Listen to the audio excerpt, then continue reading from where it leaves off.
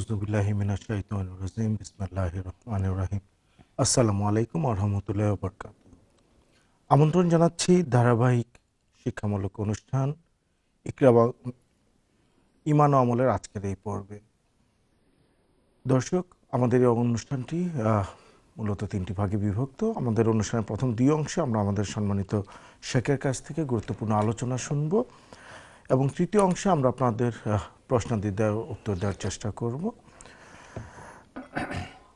বরাবরের মতো আমাদের সাথে উপস্থিত আছেন বিশিষ্ট আলেমে দ্বীন, কোরআন ও হাদিসের গবেষক, ইসলামের মসজিদের সম্মানিত খতিব ও ইমাম শায়েখ আব্দুল কাইম সাহেব। আসসালামু আলাইকুম শেখ, কেমন আছেন? ওয়ালাইকুম আসসালাম ওয়া রাহমাতুল্লাহি ওয়া বারাকাতুহু। মাশাআল্লাহ, আলহামদুলিল্লাহ। আপনারা ভালো আছেন? জি আলহামদুলিল্লাহ ভালো আছি। শেখ, আমরা বেশ বিগত অনেক দিন ধরেই ইসলামের আলোকে, হাদিসের আলোকে আমাদের জীবনে এই বিষয়টি নিয়ে আলোচনা করছিলাম। আজকেও এর ব্যতিক্রম হবে না, আমরা এই বিষয়টি নিয়ে আলোচনা করব। আপনি আমাদের জন্য আজকে কোন হাদিসটি নিয়ে এসেছেন যদি? বারাকাল্লাহু ফীক। আলহামদুলিল্লাহি রাব্বিল আলামিন, আসসালাতু ওয়াসসালামু আলা আশরাফিল আমবিয়া সাইয়্যিদুল মুরসালিন নবিয়িনা মুহাম্মদ ওয়া আলা আলিহি ওয়া আসহাবিহি আজমাইন। সম্মানিত ভাই এবং বোনেরা, আসসালামু আলাইকুম ওয়া রাহমাতুল্লাহি ওয়া বারাকাতুহু। আজকে আমাদের হাদিসের আলোকে আমাদের জীবন, এই অধ্যায়ে আমরা যে হাদিসটি আনব সেটি আসলে আমাদের জীবনে কিছু কাজ আছে যেগুলো আল্লাহ তাআলার ইবাদত সম্পর্কিত। সরাসরি আমরা আল্লাহ তাআলার প্রশংসা করি, তাঁর ইবাদত করি, সালাত, যাকাত, সিয়াম, হাজ আল্লাহর জন্য করি, এগুলো যেমন ইবাদত। পাশাপাশি মানুষের সঙ্গে আমাদের সম্পর্ক, লেনদেন, মানুষের প্রতি উদারতা, দুঃখী মানুষের পাশে দাঁড়ানো, মানুষের উপকার করা, এই বিষয়টি কিন্তু কম গুরুত্বপূর্ণ দিনই ইমানি আমল নয়, এটা অনেক গুরুত্বপূর্ণ।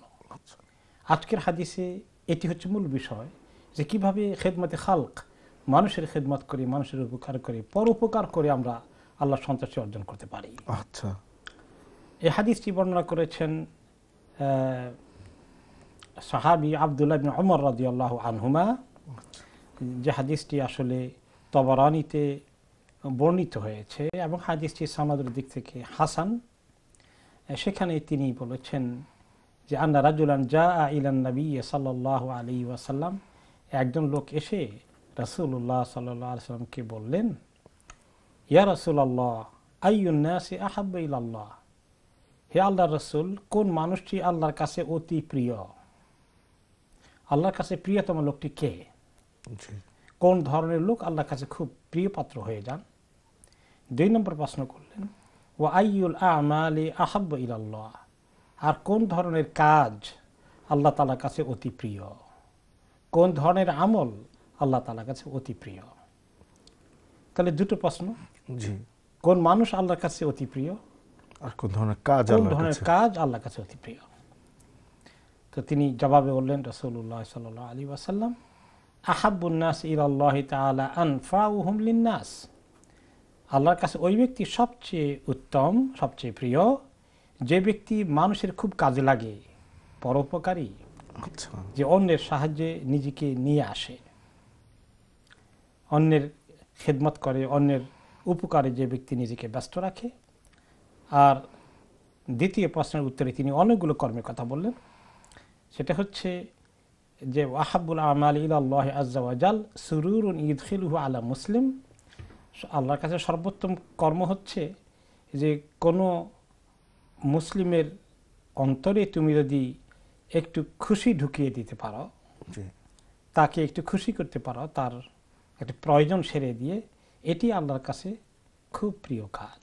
আচ্ছা, অথবা ইয়াকশিফু আনহু কুরবাতান, কোনো মুসলিম, কোনো মানুষ যদি মুসিবত লিপ্ত হয়, কোনো বিপদে পড়ে যায়, তার বিপদ দূর করতে তুমি যদি এগিয়ে আসো। আও ইয়াকদি আনহু দাইনান, অথবা কোনো ব্যক্তি খুব ঋণগ্রস্ত হয়ে, জর্জরিত হয়ে আছে, কোনো উপায় নেই শোধ করার, সেটা শোধ করতে এগিয়ে আসে। অথবা আও ইয়াতরুদা আনহু জুআন, কোনো মুসলিম খুব ক্ষুধার্ত হয়ে গেছে কোনো ব্যক্তি, তাকে একটু খাবার দিতে এগিয়ে আসে, তার ক্ষুধা দূর করার জন্য কোনো উদ্যোগ নেয়,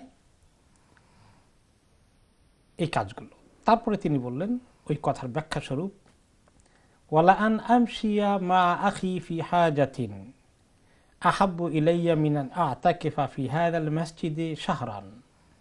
আমি যদি কোনো মুসলমানের কোনো জরুরি কাজ, তার সাহায্য দরকার, তাকে সাহায্য করতে যেতে হয়, সাহায্য করতে গেলে তার কাজটা হয়ে যায়, এই কাজ করাটা, এই তার যখন সাহায্য করাটা আমার কাছে অনেক বেশি প্রিয় আমার এই মসজিদে নববীতে 1 মাস ইতিকাফ করার তুলনায়। সুবহানাল্লাহ। তারপরে তিনি বললেন, জি, ওয়ামান কাফফা গাদাবাহু সাতারাল্লাহু আওরাতাহু। যে ব্যক্তি তার গোস্বাকে নিয়ন্ত্রণ করে, রাগ গোসা করা থেকে বিরত থাকে, আল্লাহ তাআলা তার নিজের অনেক যে ত্রুটিগুলো আছে, তার গুনাহ খাতাগুলো আছে, এগুলোকে আল্লাহ লুকিয়ে রাখবেন।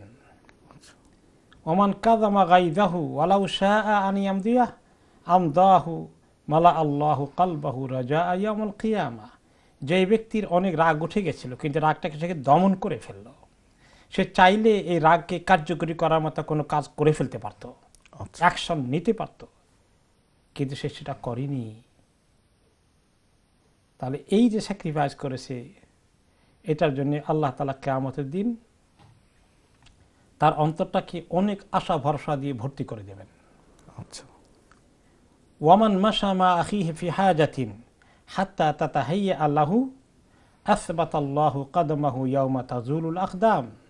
আর যে ব্যক্তি তার কোনো ভাইয়ের প্রয়োজন পূরণ করার জন্য, তাকে হেল্প করার জন্যে তার সঙ্গে যায়, গিয়ে তার কাজটা শেষ পর্যন্ত করেই দেয়, আচ্ছা, কমপ্লিট করে দেয়, আল্লাহ তাআলা যেদিন সমস্ত মানুষের পাগুলো নড়তে থাকবে কিয়ামতের দিন, আল্লাহর সামনে দাঁড়ালে ভয়ের কারণে, আশঙ্কার কারণে, সেই দিন আল্লাহ তাআলা তার পাগুলোকে জমিনে মজবুত করে দেবেন। ওয়া ইন্না সুআল খুলুকি ইফসিদুল আমাল। মানুষের খারাপ চারিত্রিক দিকটা, অর্থাৎ মানুষের আচার ব্যবহারের খারাপ দিকগুলো মানুষের অনেক কাজকে নষ্ট করে দেয়। আচ্ছা। কামা ইফসিদুল খাল্লুল আসাল। যেভাবে ভিনেগারকে বাংলায় বলে, মনে পড়বে আমার বাংলা কথাটা বলে গিয়েছি, আমরা ভিনেগার নামে সবাই চেনে, যেভাবে ভিনেগার মধুকে নষ্ট করে দেয়, আচ্ছা, সেভাবে মানুষের খারাপ আচার ব্যবহার তার কাজগুলোকে নষ্ট করে দেয়। এটা বেশ লম্বা হাদিস এবং অনেকগুলো কাজের কথা এসেছে। জি, বিপদের কথা এসেছে, ঋণগ্রস্তকে ঋণ মুক্ত করানোর, খাওয়ানোর কথা, তারপর মানুষকে বিপদ থেকে উদ্ধার করা, অনেকগুলো ব্যাপার চলে এসেছে। আমরা বুঝতে পারি যে হাদিস একটি অনেক বড়, অনেকগুলো মেসেজ আমাদের জন্য দিয়েছে। খুব সুন্দর সুন্দর কতগুলো কাজের কথা বলেছে, যেগুলো আমাদের কাছে আমাদেরকে আল্লাহর নৈকট্য অর্জনে সহযোগিতা করবে। আমরা আল্লাহর অনেক কাছের হয়ে যাব, আল্লাহর অনেক প্রিয় পাত্র হয়ে যাব ইনশাআল্লাহ। এখন এই কাজের মধ্যে তিনি কিছু কিছু মেনশন করেছেন, আবার অনেক কিছু তিনি মেনশন করেননি। কিন্তু প্রথম বাক্যে যেটা তিনি বলেছেন, আহাব্বুন নাসি ইলাল্লাহি আনফাউহুম লিন্নাস, প্রথম প্রশ্ন ছিল কোন লোকটি আল্লাহর কাছে অতি প্রিয়, অতি উত্তম। তিনি সেখানে বলেছেন যে ব্যক্তি লোকদের বেশি কাজে লাগে, মানুষ যার থেকে বেশি ফায়দা পায়, যে ব্যক্তি মানুষের উপকারে লেগে আছে, এই লোকটি আল্লাহ তাআলার কাছে অনেক বেশি প্রিয়। এখন এই যে কাজের কিছু আবার এক্সাম্পল এসেছে, কিন্তু এগুলো শুধু এরকম বস্তুগত বিষয়সমূহ নিয়ে নয়। এটা কোনো সময় হতে পারে যে আপনি ক্ষুধার্ত লোককে সাহায্য করার কথা এসেছে, টাকা পয়সা দেওয়ার কথা এসেছে, ক্ষুধা, তারপরে বিপদগ্রস্ত বিপদ দূর করতে কথা এসেছে, সেগুলো আমরা যাবো। কিন্তু এছাড়া স্পিরিচুয়ালি মানুষের অনেক সময় নৈতিক সাহায্য লাগে। কেউ একটা বিপদে পড়ে মনোবল হারিয়ে ফেলেছে, তখন তাকে মনোবল দেওয়া, কেউ মানে খুব শোকগ্রস্ত হয়ে গেছে, তার শোক দূর করতে তাকে সঙ্গ দেওয়া। এরপরে মেন্টাল সাপোর্ট যেটা নৈতিক সমর্থন, নৈতিকভাবে মানুষকে হেল্প করা, তার বিপদে আপদে কষ্ট পাচ্ছে সেখানে তাকে একটু সান্ত্বনা দেওয়া, যে আমরা কিছু করতে পারলাম না কিন্তু তারপর আমি তোমার পাশে আছি, এটা কিন্তু অনেক কাজে লাগে। অ্যাবসলিউটলি। আর বিশেষ করে মানুষকে যখন পরামর্শ চায়, একটা সিদ্ধান্ত নেবে এবং সে একটা জটিল সমস্যা ভুগছে, এটা আপনি যদি একটা সুন্দর পরামর্শ দেন, হি ইজ কনফিউজড, তাকে আপনি একটা সুন্দর গাইডলাইন দেখিয়ে দেন, এটা কিন্তু অনেক কাজের জিনিস হয়ে যায়। অবশ্যই সেটা ভুল ডিসিশনে হয়তো যাচ্ছিল, কিন্তু আপনি তাকে রাইট ডিসিশনে নিয়ে এসছেন। এখানে কোনো পয়সা খরচ হয়নি, জি না, এখানে খাবার দিতে হয়নি, টাকা পয়সা খরচ হয়নি। জি না। আবার কোন সে মানুষকে যদি ভুল করছে তাকে কারেকশন করিয়ে দেন, জ্ঞান নাই তাকে জ্ঞান শিখিয়ে দেন, দিনের জ্ঞান নাই তাকে দিনের জ্ঞান দেন। তাহলে এগুলোও কিন্তু দেখা যাচ্ছে মানুষের জন্য অনেক কাজে লাগবে। বিশেষ করে মানুষ যখন দিন থেকে দূরে থাকে তখন তাকে দিনের দিকে দাওয়া দিয়ে ইসলামের দিকে নিয়ে আসা, বেনামাজি নামাজে ঢুকিয়ে দেওয়া, এর চেয়ে বড় কোনো উপকার আর আছে? জি না। এটাও কিন্তু আল্লাহর কাছে খুব প্রিয় কাজ। আচ্ছা, তাহলে মানুষের উপকার করাটা দেখা যাচ্ছে অনেক বড় মাপের একটি কাজ। জি। অনেকেই আমরা যেভাবে মনে করেন অনেক টাকা খরচ করে ওমরা করতে যাব, হজ করতে যাব, এটা আল্লাহ সন্তুষ্টি অর্জনের জন্য অবশ্যই ভালো কাজ। এটাকে যেভাবে গুরুত্ব দেই, একটা বিপদগ্রস্ত লোককে এগিয়ে আসা, তাকে সাহায্য করার জন্য, তাকে কি আমরা সমগুরুত্ব দেই? অনেক সময় আমরা সেভাবে চিন্তা করি না। আর মানুষ আহাব্বুন নাস, যেটা বলা যায় আহাব্বুন নাস ইলাল্লাহ, আল্লাহর কাছে প্রিয় হওয়া। আল্লাহর কাছে প্রিয় হওয়ার কাজটা, মর্যাদাটা কত বড় মর্যাদার বিষয় বলেন তো? অনেক বিশাল। কেউ যদি কোনো মন্ত্রী মিনিস্টারের নেক নজর থাকে তাহলে লোকেরা মনে করে আমি অত্যন্ত সার্থক। মন্ত্রী সাহেব এসেছিলেন, ঈর্ষার ব্যাপার হয়ে যায় যে সে এত কাছে, আমি যেতে পারলাম না, তার পাশেই আমার ফটোটা আমি উঠাতে পেরেছি, ওহ অনেক বড় গর্বের গৌরবের বিষয়। জি। এই মন্ত্রী মিনিস্টার কখন তার মন্ত্রিত্ব চলে যাবে, কখন তার জীবনটাই চলে যাবে। কিন্তু যে আল্লাহ সর্বশ্রেষ্ঠ, তার নৈকট্য যদি আমি অর্জন করতে পারি, আর যদি কেউ দুনিয়াদেবী দিক থেকে মনে করে প্রেসিডেন্ট, প্রধানমন্ত্রী এরকম কিছু নৈকট্য পায়, সেটা আরো নিজেকে সৌভাগ্যবান মনে করে। কিন্তু যে ব্যক্তি আল্লাহ তাআলার নৈকট্য অর্জন করতে পারে, আল্লাহর প্রিয় পাত্র হয়ে যায়, আল্লাহর পছন্দের লোক হয়ে যায়, সেই মর্যাদাটা কত বড় আমরা একটু চিন্তা করে দেখি। এই বিষয়ে একটা হাদিস এসেছে, শুধু এই বিষয় নিয়ে। সেখানে এসেছে যে রাসূলুল্লাহ সাল্লাল্লাহু আলাইহি ওয়াসাল্লাম বলেছেন, ইন্নাল্লাহা তাআলা ইযা আহাব্বা আবদান, আল্লাহ তাআলা যখন কোনো বান্দাকে খুব পছন্দ করেন, তিনি পছন্দ করে নিজের ভিতরে ধরে রাখেন না। আচ্ছা। নাদা জিবরিল, তিনি জিবরিলকে ডাকেন, জিবরিল এদিকে আসো, ইন্নী উহিব্বু ফুলানান ফাহিব্বা। জিবরিল তুমি জানো অমুককে, আব্দুল করিমকে, আব্দুল সত্তারকে, মুহাম্মদকে আমি এত পছন্দ করি জানো, তুমি তাকে মহব্বত করো, তুমি তাকে ভালোবাসো, সে আমার অত্যন্ত মহব্বতের পাত্র। ফাইয়ুহিব্বুহু জিবরিল, তখন জিবরিল আলাইহিস সালাম তাকে মহব্বত করা শুরু করে দেন। আর জিবরিল আলাইহিস সালাম যখন মহব্বত করেন, তিনি নিজের ভিতরে সীমাবদ্ধ রাখেন না।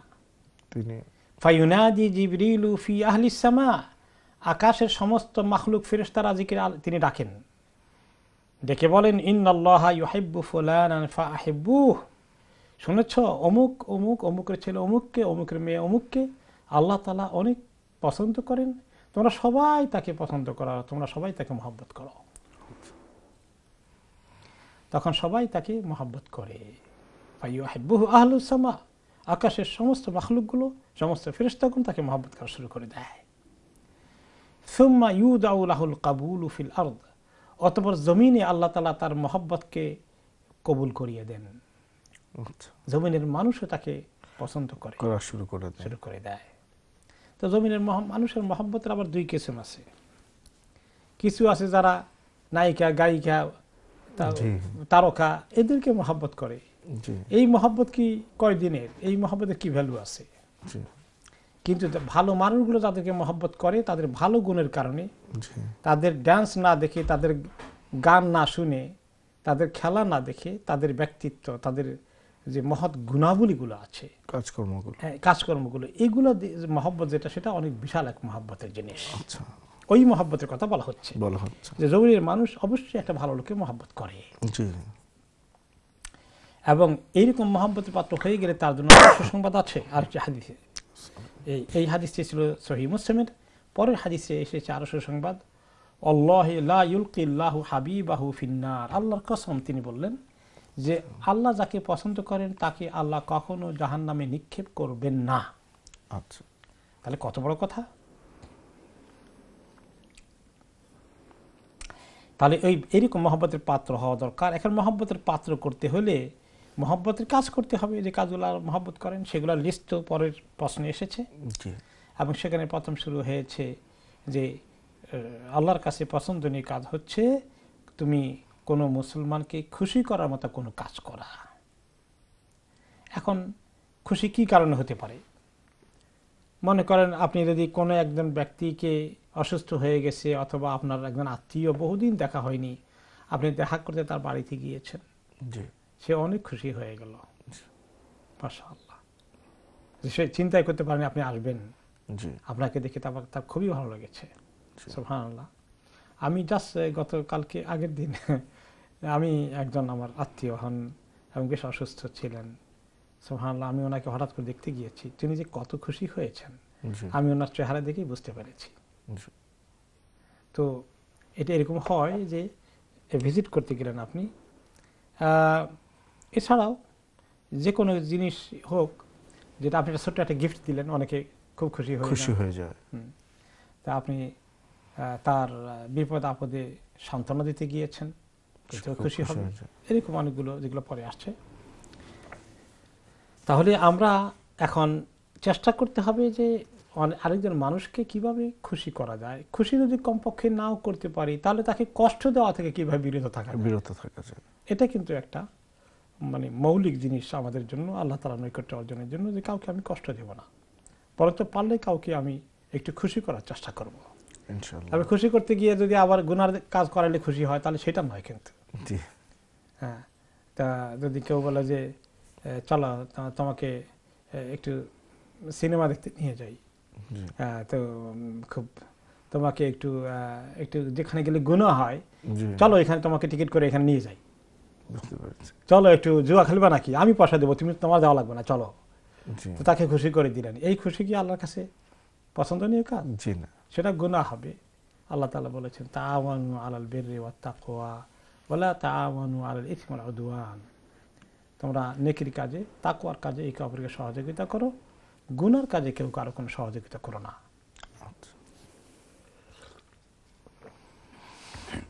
তারপরে আসলো এই যে একজন মুসলমানের আন তাকশিফা আন মুসলিমিন কুরবাতান, কোনো মুসলমানের বিপদে পড়লে তার বিপদটা তুমি দূর করে দাও, এটা করলে তুমি আল্লাহর খুব প্রিয় পাত্র হয়ে যাবে। এখন এই বিষয়ে অনেকগুলো হাদিস এসেছে। মান নাফাসা আন মুসলিমিন কুরবাতাম মিন কুরাবি দুনিয়া, যে ব্যক্তি কোনো মুসলমানের দুনিয়ার কোনো কষ্টগুলোর থেকে, কোনো কষ্টসমূহ থেকে কোনো কষ্ট দূর করে দিল, নাফাসাল্লাহু আনহু কুরবাতাম মিন কুরাবি ইয়াউমুল কিয়ামা, কিয়ামতের দিন অনেক কষ্টের একটি কষ্ট থেকে আল্লাহ তাআলা তাকে বিরতি দিবেন বা দূর করে দেবেন। আমরা কারো কষ্ট দূর করলে দুনিয়াতে, আল্লাহ তাআলা আখিরাতে আমাদের কষ্ট দূর করে দেবেন। আল্লাহ রাব্বুল আলামিন সেই দিনের কষ্টটা কেমন হবে বলেন তো? কিয়ামতের কষ্টটা, আজকে যে সবচেয়ে বেশি কষ্টে আছে তাকে তার কষ্টটা দেখলে আর কিয়ামতের দিনের কষ্ট সামনাসামনি রাখলে কি মনে হবে? আজকে দুনিয়ার কষ্টটা কিছুই নয়, কয়েক হাজার গুণ, কয়েক লক্ষ গুণ বেশি কষ্ট হবে আখিরাতের কষ্টটা। সেই কষ্টের একটি বিবরণ আমরা দেখি আল্লাহ তাআলা কোরআনে বাকি কিভাবে দিয়েছেন আখিরাতের কষ্টের কথা। সূরা আল হাজের 1 এবং 2 নম্বর আয়াতে আল্লাহ তাআলা আখিরাতের কিয়ামতের দিনের এই কষ্ট সম্পর্কে বলছেন। আউযু বিল্লাহি মিনাশ শাইতানির রাজীম, বিসমিল্লাহির রহমানির রহিম, ইয়া আইয়ুহান নাসুত্তাকু রাব্বাকুম ইন্না জালজালাতাস সাআতি শাইউন আযীম, হে মানুষ তোমাদের রবকে ভয় করো, কিয়ামতের দিনের যে ভূমিকম্প হবে এটি একটি মহা ঘটনা, এটি একটি বড় বিষয়, ব্যাপক জিনিস, এটি একটি মহা ঘটনা, এটি সাংঘাতিক কোনো ঘটনা নয়। ইয়াউমা তারাউনাহা তাযহালু কুল্লু মুরদিআতিন আম্মা আরদাত, সেদিন যখন তোমরা কিয়ামতের দিন দেখতে পাবে, যদি কোনো মা এমন থাকে যে সেই দুধ খাওয়ানোর কথা তার শিশুকে, তার দুধের শিশুকে থেকে সে নিজেকে মুখ ফিরিয়ে নেবে, একটু আদর করে কোলে নেবে না দুধ খাওয়াতে। ওয়াতাদাউ কুল্লু যাতি হামলিন হামলাহা, আর যদি কোনো সন্তান সম্ভবা মহিলা থাকে তার সন্তানকে সে ম্যাচিউর হওয়ার আগেই প্রসব করে দেবে, তার মানে ওই সময় তাকে সন্তান প্রসব করবে না। কিন্তু বলা হচ্ছে যে কিয়ামতের দিন এত কষ্ট হবে, যেভাবে ভীষণ কষ্টে পড়লে মার পেট থেকে গর্ভপাত হয়ে যায়, এইরকম বড় ধরনের কষ্ট হয়ে যাবে। ওয়াতারান নাসা সুকারা ওয়া মা হুম বিসুকারা ওয়ালাকিন্না আযাবাল্লাহি শাদীদ। লোকদেরকে দেখলে মনে হবে তারা মনে হয় যেন সবাই নেশা করে বেহুশ হয়ে আছে, আসলে কোনো নেশা করেনি তারা, কিন্তু আল্লাহর আযাব এত কঠিন যেটা তাদেরকে বেহুশ করে ফেলেছে। সূরা মুজাম্মিলের 17 নম্বর এবং 18 নম্বর আয়াতে কিয়ামতের দিনের কষ্টের কথা আল্লাহ তাআলা বলছেন, ফাকাইফা তাত্তাকুনা ইন কাফারতুম ইয়াওমান ইয়াজআলুল উইলদানা শিবা। তোমরা সেদিন কিভাবে বাঁচবে বিপদ থেকে যদি তোমরা আজকে কুফরি করে ফেলো, যেদিন ওই দিন তোমাদের বাচ্চাগুলো বুড়ো হয়ে যাবে, অর্থাৎ বাচ্চাগুলো চুল পেকে যাবে। আচ্ছা, তো মানুষের চুল পাকে, কিছু লোক বলে যে আমার চুল কি এত সহজেই পাকছে, মানে অল্প বয়সে চুল পেকে গেছে, বলে যে এত মুসিবতে ছিলাম, এত কষ্টে ছিলাম, এত দুশ্চিন্তা ছিলাম যে আমার চুলগুলো আর্লি পেকে গেছে। তো বলে যে কিয়ামতের দিন এত কষ্ট যে ছোট বাচ্চাদেরও চুল পেকে যাওয়ার কথা। তো এই দিনের জন্য তুমি কি প্রস্তুতি করছো সেটা আল্লাহ আমাদেরকে স্মরণ করিয়ে দিচ্ছেন। হাদিসে এসেছে সেদিনের কষ্ট সম্পর্কে, ইযা কানা ইয়াউমুল কিয়ামাতি উদিনাতিশ শামসু মিনাল ইবাদ হাত্তা তাকুনা কায়দা মাইলিন আও ইসনাইন। যেদিন কিয়ামত অনুষ্ঠিত হবে সেদিন সূর্যগুলো মানুষের বান্দাদের এত কাছে আসবে 1 মাইল কিংবা 2 মাইল মাথার উপরে মাত্র। এই টেম্পারেচার তো থাকার, সেই টেম্পারেচার কি এটা থাকবে তখন? ফাতাসহারুহুমুশ শামসু, মানুষের সূর্যের আলোর গরমে এত অতিষ্ঠ হয়ে যাবে, এত গরম হবে, ফায়াকুনুনা ফিল আরাক, তাদের শরীর থেকে এত ঘাম নির্গত হবে, বিকাদরে আমালিহিম, মানুষের আমল অনুযায়ী তার কষ্টের পরিমাণ, গরমের পরিমাণ থাকবে, সেই অনুযায়ী ঘাম প্রডিউস হবে। ফামিনহুম মান ইয়াখুযুহু ইলা আকিবিহি, কারো কারো ঘাম তার পায়ের গোড়ালি পর্যন্ত পৌঁছবে, জমিনে তার এতটুকুন ঘাম নামবে, তার মানে এর এতটুকুন কষ্ট তার হবে যে জমিনে তার ঘাম পড়তে পড়তে তার পা ডুবে যাচ্ছে ঘামের মধ্যে। ওয়ামিনহুম মান ইয়াখুযুহু ইলা রুকবাতাইহি, আর কোন কোন মানুষের এমন হবে যে তার ঘাম, তার গুনাহ আরো বেশি, তার ঘাম আরো বেশি পড়বে, গরম আরো বেশি লাগবে, হাঁটু পর্যন্ত পৌঁছবে ঘাম। অমিনহুম মান ইয়াখুযুহু ইলা হাকওয়াইহি, আর কারো কারো ঘাম এত বেশি হবে যে সেটা তার কোমর পর্যন্ত চলে আসবে, এতটুকুন ডুববে।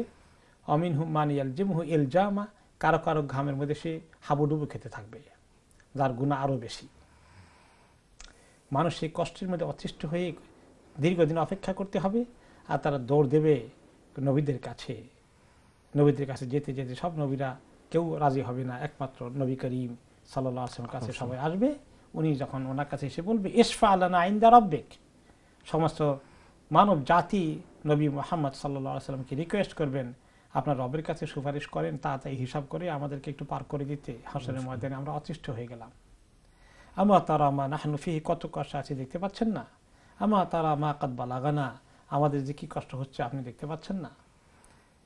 তারপরে তিনি সুপারিশ করবেন, সেই কাহিনী আমরা আরেকদিন শুনবো জি ইনশাআল্লাহ। কিন্তু ওই কাহিনীর পরে আল্লাহ তাআলা আরো বলছেন সূরা শুআরার 88 থেকে 19 নম্বর আয়াতে, ইয়াউমা লা ইয়ানফাউ মালুন ওয়ালা বানুন ইল্লা মান আতাল্লাহা বিকলবিন সালিম।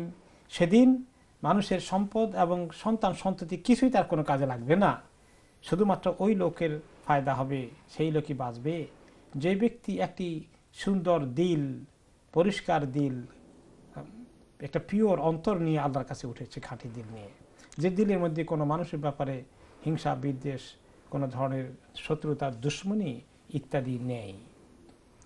তো সেই দিন এই বিপদের মধ্যে যখন থাকবে তখনই আসবে যেই ব্যক্তি দুনিয়ার কোনো মানুষের পতিত বিপদ থেকে মানুষকে সাহায্য করতে এগিয়ে আসে, আল্লাহ তাআলা কিয়ামতের দিন তার কষ্ট দূর করতে এগিয়ে আসবেন।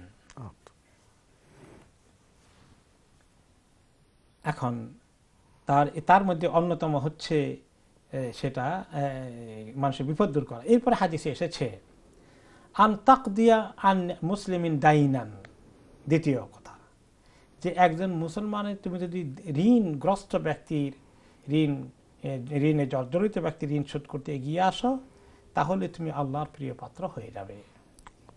এখন আল্লাহ তাআলা এই ঋণগ্রস্ত লোকদেরকে ঋণ শোধ করার জন্য আমাদেরকে যাকাত থেকে দিতে অ্যালাউ করেছেন। অল গারিমিনা, যারা ঋণগ্রস্ত হয়ে আছে তাদেরকে যাকাত থেকে দেওয়া যায়। এখন ঋণগ্রস্ত লোকদেরকে সাহায্য করতে নবী করিম সাল্লাল্লাহু আলাইহি ওয়াসাল্লাম সবসময় উৎসাহিত করতেন সাহাবীদেরকে।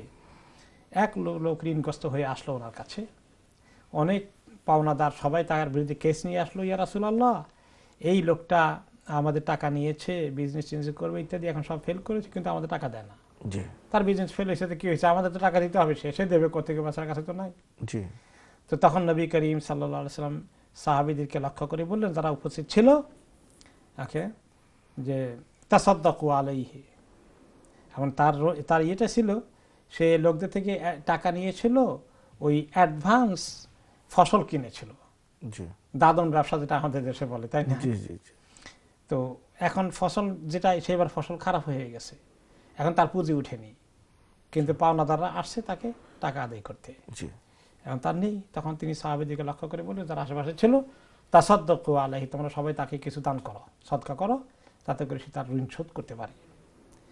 তাসাদ্দাকান নাসু আলাইহি, তো লোকেরা মোটামুটি সদকা করলেন, অনেক যাই দিলেন, কিন্তু দেখা গেল যে এতে তাদের ঋণ শোধ করার মতো টাকা হলো না, কিছু কম হয়ে গেল। তিনি বললেন, খুযু মা ওয়াজাদতুম ওয়ালাইসা লাকুম ইল্লা যালিকা, যা তার হয়েছে এতটুকু তোমরা ভাগ করে নিয়ে যাবো পাওনাদাররা, এরপরে আর বেশি পাবো না, সব মাফ করে দেবো বাকিটা। আচ্ছা, শেখ, আমাদের একটা বিরতির সময় হয়ে গেল, আমরা আলোচনাটা পরের সেগমেন্টে কন্টিনিউ করবো ইনশাআল্লাহ।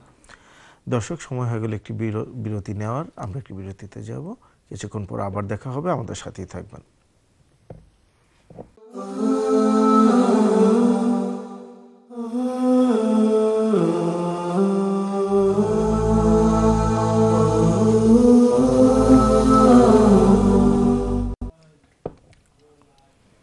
বিরতির পর আবারও স্বাগতম ইমান ও আমলের আজকের এই পর্বে।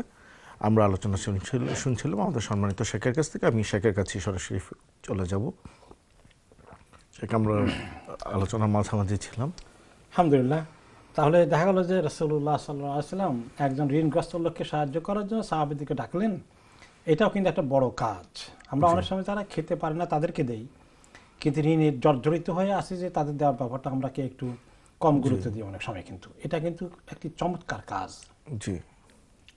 এখানে আরেকটি প্রিন্সিপাল হাদিসে শিখলাম যে পাওনাদারদের যদি খুব দাবি থাকে আর ব্যক্তির দেওয়ার মতো না থাকে, তাদের কিন্তু কিছু ক্ষমা করে দেওয়ার একটা ইয়ে পেলাম, ভালো এক্সাম্পল পেলাম। আমি নিজে পার্সোনালি একবার আমার নিজের লাইফ থেকে বলি যে আমার কাছে একটা কেস আসলো, একজন দুইজনের মধ্যে দেনা পাওনা নিয়ে অনেক কিছু। তো আমি সেখানে শেষ পর্যন্ত একটা ফয়সালা দিয়ে ফেললাম, কারণ যে দিবে তার বেশি কিছু নাই এবং যে পাবে তার হক বেশি আছে। মনে এখন এক্সাম্পল দিই, হয়তো 10,000 পাউন্ড পাবে, এখন এই বেচারা এমনি মুসিবতে আছে। তো আমি তাকে বললাম, কত দিতে পারবে? 6-7 হাজার পাউন্ডের মতো দিতে পারবে, আর পারছে না। আমি বললাম যে এটা নিয়ে নেন, তাকে মাফ করে দেন। তখন অবশ্য তারা দুজনের মধ্যে খুব, তার আত্মীয় ছিল, পরে মিটমাট হয়ে গেছে, তারা অ্যাকসেপ্ট করেছে এটা। কিন্তু আমার মনে অনেক আগের কথা একটু অপরাধ লাগছিল যে একজনের পাওনা যে আমি কমাই দিলাম রুলিং দিয়ে, আমি আল্লাহর কাছে ঠেকে যাই কিনা। পরে আমি যখন এই হাদিসটি পড়লাম, রাসূলুল্লাহ সাল্লাল্লাহু আলাইহি ওয়াসাল্লাম নিজে এরকম একটা কাজ করেছেন, তখন আমরা একটা আলহামদুলিল্লাহ আল্লাহর প্রতি কৃতজ্ঞতা আসলো যে আমি রং ডিসিশন দেইনি। সুবহানাল্লাহ। So there is so much in our ইসলাম। ইসলামে এত সুন্দর কিছু, সবকিছু আসল সমাধান রেখেছে। কিন্তু এরপরে আসি আমরা যে তিনি আরেকটি কাজের কথা পরবর্তী হাদিসে যেটা বললেন, সেটা হচ্ছে যে এই যে মানুষকে ঋণগ্রস্ত থেকে ঋণ দূর করে দেওয়ার কথা, আর যাদেরকে খাবার দেওয়ার কথা, যারা অভুক্ত, ওইটা একটা বাক্য সেখানে এসেছিল। সেটা ছিল যে যে ব্যক্তি কোনো মানুষকে, অভুক্ত মানুষকে খাবার দেয়। অভুক্ত মানুষকে বিশেষ করে খাবার দেওয়াটা, ক্ষুধায় এই মুহূর্তে আছে তাদেরকে খাবার দিতে পারাটা কিন্তু ভালো কাজ। এটা শুধুমাত্র ফকির মিসকিন নয়, কোনো সময় দেখা যায় যে একজন সাধারণ ভালো পরিবারের লোকে এমন একটা পরিবেশে গিয়েছে খাবার কিছু নেই, বেশ ক্ষুধা লেগেছে, ওই সময় তাদেরকে খাবারটা দিলে তাদের যে এত ভালো লাগে। আমার মনে আছে ছোটকালে আমাদের বাড়িতে কিছু মুসাফির এসেছিলেন, তারা একটু ধনী মানুষই, কিন্তু গ্রাম, অজপাড়া গ্রামে তখন ছিলাম, যেখানে কোনো দোকানপাট বা কোনো হোটেল কিছু কোনো দোকানও নেই, কিছু বিস্কুট কিনে খাওয়ার অবস্থা নাই। তারা দূর থেকে আরেক জায়গায় রাখছিলেন। তো তারা এই সময় বাড়িতে আসলেন, আসার পরে আমাদের করে খাবার তেমন ছিল না, কিন্তু কিছু ফ্রুট ট্রুট আমরা বেশ ছিলাম, পেঁপে টেপে অনেক কিছু দিলাম, পানি টানিটা ভালো করে খেলেন, যথেষ্ট খেলেন ফ্রুট ট্রুট। আর খাওয়ার জন্য তারা দেরি করলেন না, বাসা হতে দেরি হবে, তারা চলে গেলেন। তারা কিন্তু ভালো অবস্থা সম্পন্ন লোক, কিন্তু এই যে এতটুকু খাবার পেয়েছে, কয়েক মাইল খাবার ছিল না, তারা এত খুশি হয়েছে। পরে তারা বাধ্য করলো আমাদের গোটা পরিবারকে বহু দূরে তাদের বাড়িতে গিয়ে এক বিরাট সম্মানের মেহমানদারি করতে। এবং সেখানে আমি ছোট মানুষ তখন বুঝলাম যে তারা ওই বিপদের মুহূর্তে ক্ষুধার্ত অবস্থায় যে খাবারটা পেয়েছে, এটা তাদের জন্য বিশাল ব্যাপার ছিল। অনেক খুশি তারা হয়েছে। তো আল্লাহ তাআলা এগুলো দেখেন। আচ্ছা, কোন মেহমান আসে দূর থেকে, তারা এখন আশেপাশে কেনার সুযোগ না, আপনি তাকে যদি একবেলা খাওয়াই দেন, এই মেহমানকে সে ধনী মানুষ হলেও তাকে খাওয়ানোটাও কিন্তু আল্লাহর কাছে খুব গুরুত্বপূর্ণ। যাই হোক, এই বিষয়গুলো নিয়ে সূরা আল ইনসানে আল্লাহ তাআলা 5 থেকে 12 নম্বর আয়াতে জান্নাতি যাওয়ার আমলের কথা যেটা বলেছেন, সেখানে আল্লাহ তাআলা জান্নাতীরা কি কি কারণে জান্নাতে যাবে তার কতগুলো গুণ বলেছেন। তার মধ্যে 1 নম্বর হচ্ছে ইউফুনা বিন নাযার, তারা কোনো মানত করলে, কোনো কিছু করার ভাও করলে, মানত করলে সেটাকে পূরণ করে। ওয়াখাফুনা ইয়ামান কানা শাররুহু মুস্তাতিরা, তারা ওই কঠিন দিনের কথায় ভয়ে থাকে, আখিরাতের দিনের কথা, যে দিনের খারাপ পরিস্থিতি ছড়িয়ে থাকবে, সেখান থেকে কিভাবে মুক্তি পাবে এই চিন্তায় যারা থাকে। ওয়ায়ুতআইমুনা আত-তাআমা আলা হুব্বিহি মিসকিনাও ওয়া ইয়াতীমান ওয়া আসীরা, এবং তারা খাবার দেয় নিজেদের খুব প্রয়োজন থাকা সত্ত্বেও, খাবারটা দরকার খুব বেশি নেই, কিন্তু তারপরে যখন দেখে যে মিসকিন আছে, গরিব ইয়াতিম লোক আছে, যারা একদম না খেয়ে আছে, আসির যারা তখনকার জামানায় যারা বন্দী ছিল, তাদেরকেও পাবলিকই খাবার দিত, কারণ গভর্নমেন্টের ফান্ড ছিল না। এইরকম লোকগুলোকে যারা খাবার দেয় নিজেদের প্রয়োজন সত্ত্বেও, আর খাবার যখন দেওয়ার পরে বলে ইন্নামা নুতআইমুকুম লিওয়াজহিল্লাহি লা নুরিদু মিনকুম জাযাআন ওয়ালা শুকুরা, তারা বলে যে তোমাদেরকে যে খাবার দিলাম একদম আল্লাহর উদ্দেশ্য দিয়েছি, আল্লাহ খুশি হবেন, আল্লাহ যেন কবুল করেন, আমরা তোমাদের কাছ থেকে এর বিনিময়ে কোনো প্রতিদান চাই না, কোনো শুকুর, কোনো গ্রেটফুলনেস, আমাদেরকে ধন্যবাদ দিতে হবে, মনে রাখতে হবে, স্মরণ করিয়ে দিতে হবে যে আমাকে অনেক উপকার করেছিলেন, স্বীকৃতি দিতে হবে, এটাও আমরা চাই না। শেখ, আমি আপনার এটার সাথে একটু যদি আমার মনের একটা প্রশ্ন যদি আপনার সাথে এটার সাথে একটু অ্যাড করে দিই, যে আমরা অনেক সময় গরিবকে খাওয়াই এবং খাওয়ানোর পরে বলি যে তুমি একটু দোয়া করো আমার জন্য। আমরা কিন্তু ওই খাওয়ানোটার বিনিময়ে তার কাছ থেকে দোয়া চাইলাম, হ্যাঁ, এবং আমরা মনে করি যে এই অভুক্ত লোকটা খেলো, সে এখন যদি দোয়া করে আল্লাহ নিশ্চয়ই এটা কবুল করে নেবেন। কিন্তু আপনার এই আয়াত থেকে আমি যতটুকু বুঝলাম যে খাওয়ানোর উদ্দেশ্যটা হবে এরকম, এটা থেকে কোনো রিটার্ন আমি আশা করব না। এখন এই আমরা যে রিটার্নটা আশা করতেছি, আর এখানে বলা হচ্ছে আশা না করার জন্য, ওইটাতে বেশি আল্লাহ খুশি হচ্ছে, দুইটার মধ্যে একটু পার্থক্যটা যদি একটু। রিটার্ন তো আসবেই, আল্লাহর কাছ থেকে আসবে, এবং আমরা তাতে কিছু চেয়ে আদায় করে নেওয়াটা, দিস ইজ নট রাইট। আচ্ছা, আর যে তার যে মন খুশি হয়ে গেল, এই খুশিটা সরাসরি আল্লাহর কাছে পৌঁছে গিয়েছে, এটা সবচেয়ে বড় দোয়া। আচ্ছা, তাই না? আর যে ব্যক্তি একজনের প্রতি ইহসান করবেন, আল্লাহ বলে দিয়েছেন হাল জাযাউল ইহসান ইল্লাল ইহসান, যে ব্যক্তি কারো উপকার করে, ভালো করে, তার বিনিময়ে কি তাকে ভালো ছাড়া কি আর কিছু দেওয়া যেতে পারে? আল্লাহ আমার ভালো করবেই। আচ্ছা, তো চেয়ে নেওয়া না নেওয়াই ভালো। আর এখানে যেটা বলা হচ্ছে যে সেটার স্বীকৃতি আদায় করা, মানে কি, যে আমি তাকে এত দান করি, সে আমাকে দেখলে যেন একটা সালাম দেয়, চেয়ারটা ছেড়ে দেয়, আর যদি আমার সঙ্গে যেন আমি কোনো কথা বলে যেন আমার কথার উপরে কথা না বলে, তর্ক যেন না করে।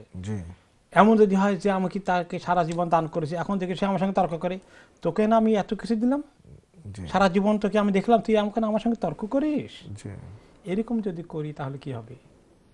তাহলে এটা খেয়ানত হয়ে যাবে, তাহলে দানটা নষ্ট হয়ে গেল।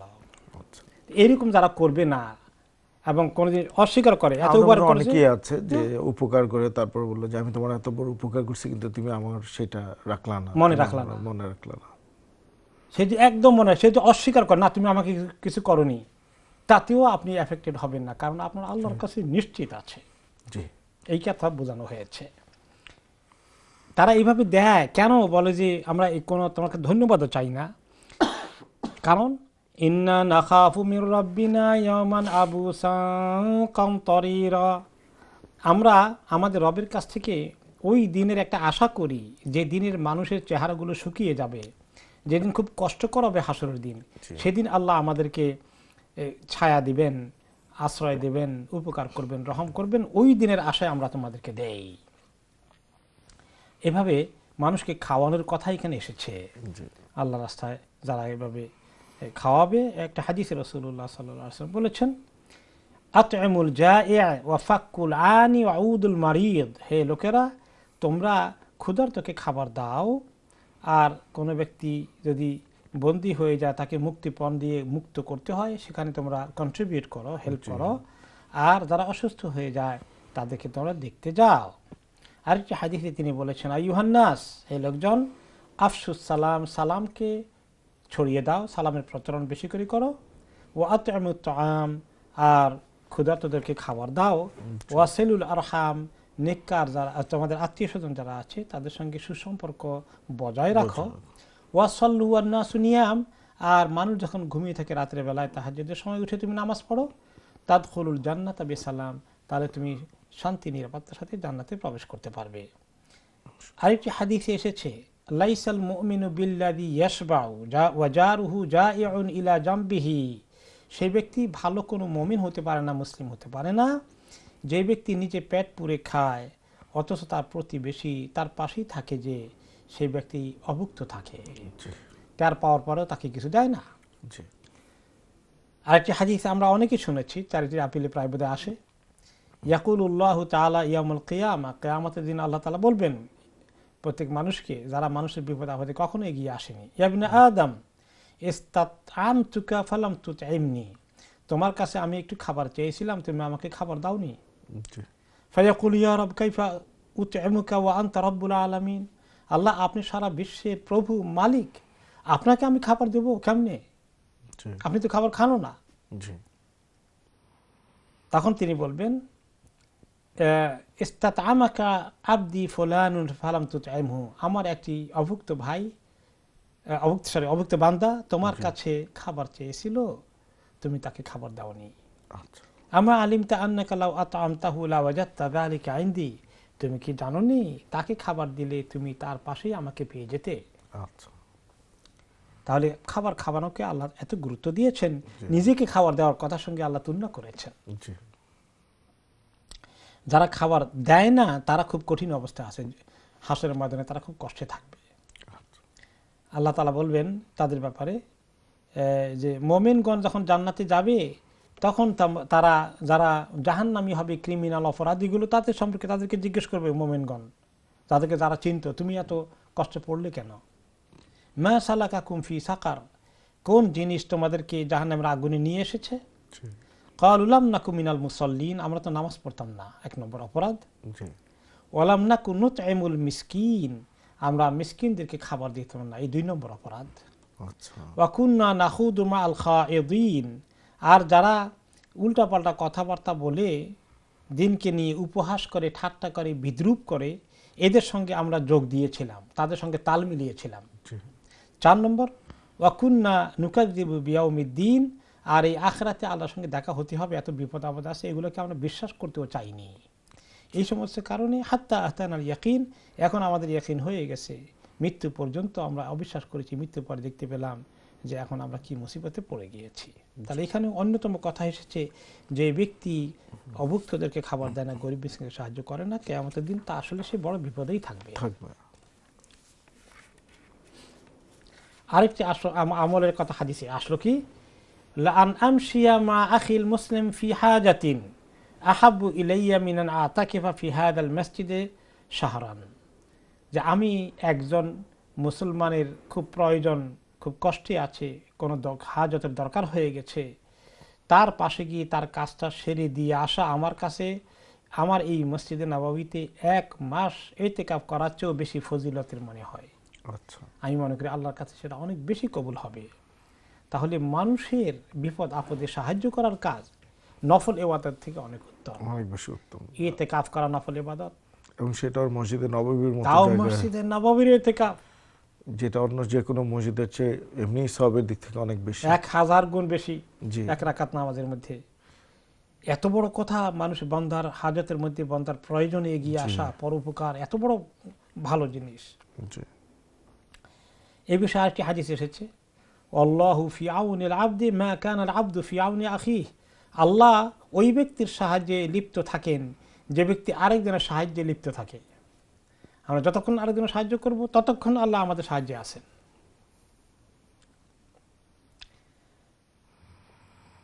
এরপরে আল ইমাম আল হাসান আল বসরি রহমতুল্লাহ আলাইহি এই মসজিদে নববীর ইতিকাফের সঙ্গে তুলনা করে ওনার একটি ঘটনা আছে। উনি কিছু লোককে, একজন লোকের বিপদগ্রস্ত আছে, তাদেরকে হেল্প করার জন্য কিছু লোককে পাঠালেন, অমুকের কাছে যাও, তার একটু সাহায্য দরকার, হয়তো ঘর বাড়ি ভেঙে পড়ে গেছে, একটু ঠিকঠাক করে দিয়ে আসা, এরকম কিছু একটা হবে।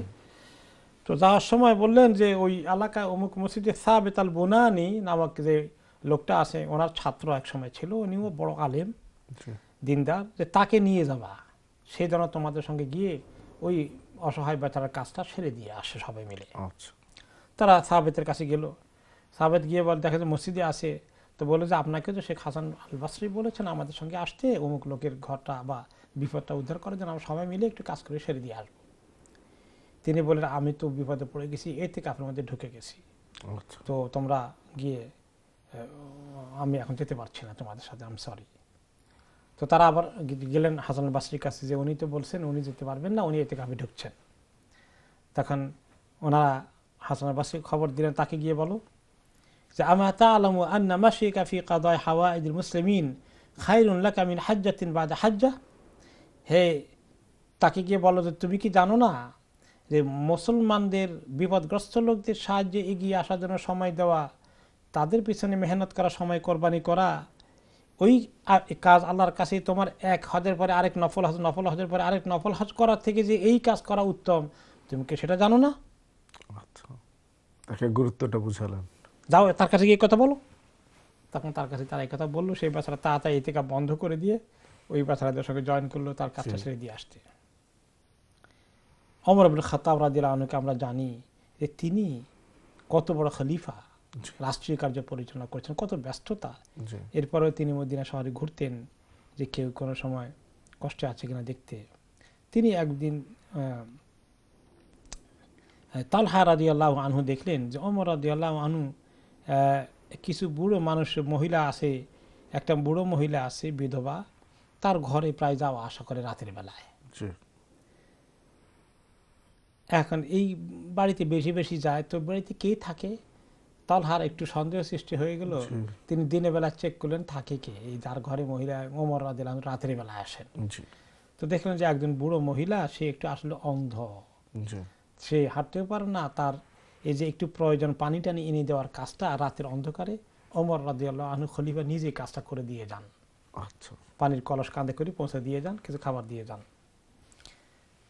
তো এরপরে তিনি গেলেন, গিয়ে দেখলেন যে কে থাকে, দেখলেন যে এই বুড়ো মহিলা। বলে ওমর এখানে প্রতি রাতে আসেন কি করেন? তখন বললেন যে ওমর এইরকম কাজগুলো আমাকে করে দিয়ে যায় বেচারা, আমি তো চোখে দেখি না, আমার পানি টানি আনতে অসুবিধা, কষ্ট হয়।